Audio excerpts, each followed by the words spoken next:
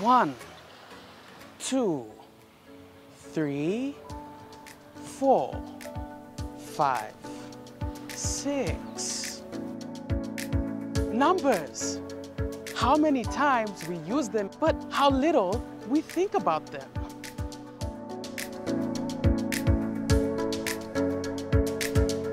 Numbers have allowed us to monitor the world around us like nothing ever before.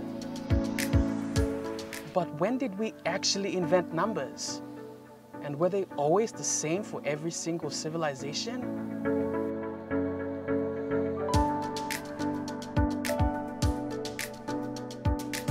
Well, it turns out that our ancestors started using telemarks almost 25,000 years ago. Looks familiar, right? Yes, because we still use it nowadays. An invention that lasted 25,000 years.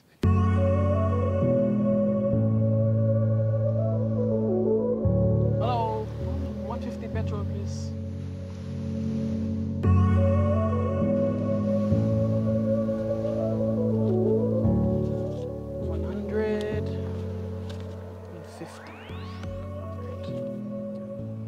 So the telemarks that we just saw at the beach was just an example of one type of system.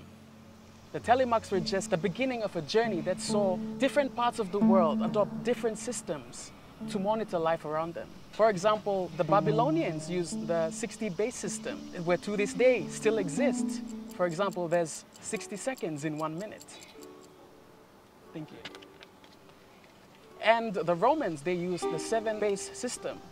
And they didn't even think about the negative numbers and the zeros. So you see, different civilizations have different systems.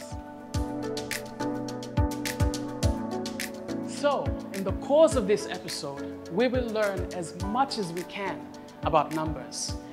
Because a numerically literate person responds better to the challenges of life. Today we're going to learn 5 concepts. In this first section, we're going to understand the number system. The number system is a system of expressing or representing numbers.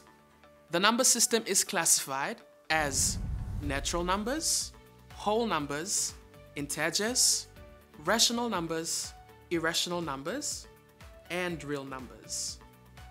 We will be understanding each one of them. Before we get to the classification of number system, let me tell you quickly about what digits or numerals are. The 10 symbols that we have in our number system, starting from 0 to 9, are digits or numerals. We follow the base 10 decimal number system, and these 10 symbols are used to create all numbers of this system. First, let's see what natural numbers are. The group begins with number 1 and goes forward endlessly. 1, 2, 3, 4, and so on. Remember, 0 is not a natural number and does not belong to this group. Also, no negative numbers or decimals are included in this group. Next comes the whole numbers. The whole number group consists of all the natural numbers plus 0. So basically, this group has numbers starting from 0, followed by all the natural numbers 1, 2, 3, and so on.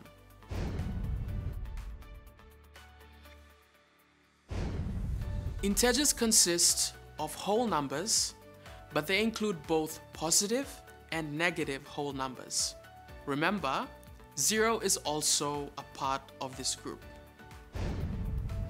So, to summarize the 3 groups so far, natural numbers are the counting numbers starting from 1. They do not have 0, negative numbers, or decimals. If we add 0 to the natural number group, it becomes whole number group. And if we add negative whole numbers to the whole number group, we get the integers group.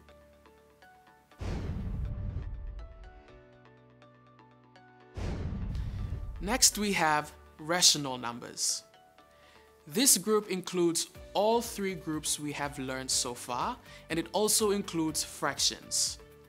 Every integer, natural or whole number is a rational number, as they all can be expressed as a fraction. For example, 2 can be written as 2 over 1, which is a fraction and hence a rational number. Remember, there are infinite rational numbers between any two rational numbers.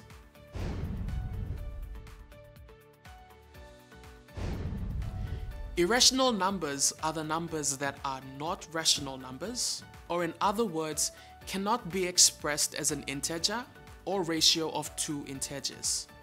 The numbers in this group can only be expressed as non-repeating decimal fractions. For example, square root of 2 is 1.4142135623. In this number, there is no repetition of decimals, and hence, it falls under the irrational number group.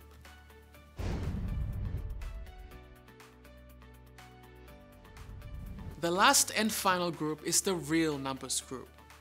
All the groups that we have learned so far put together constitute this group. That is, natural numbers, whole numbers, integers, rational and irrational number groups together form the real number system. This is the number system and is the most fundamental concept to start off with basic numeracy. So that's all in this section, folks. I will see you in a short while.